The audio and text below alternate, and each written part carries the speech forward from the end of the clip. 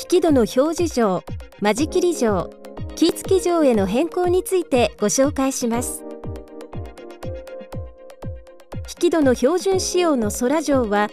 U オーダーで表示錠、間仕切り錠、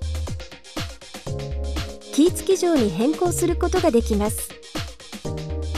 表示錠などでオーダーすると、引戸の扉には錠ケースを取り付ける穴加工がされ、枠には釜錠受けを取り付ける加工がされます。標準品の引戸でも扉と枠を現場加工して錠ケースと釜錠受け、引き手を手配すれば間仕切り錠などに変更することができます。扉の錠ケース用の穴加工は引き手の穴まで貫通させます。釜錠受け用には指定の深さの穴を開けます。穴加工位置はカタログに掲載していますのでご確認ください。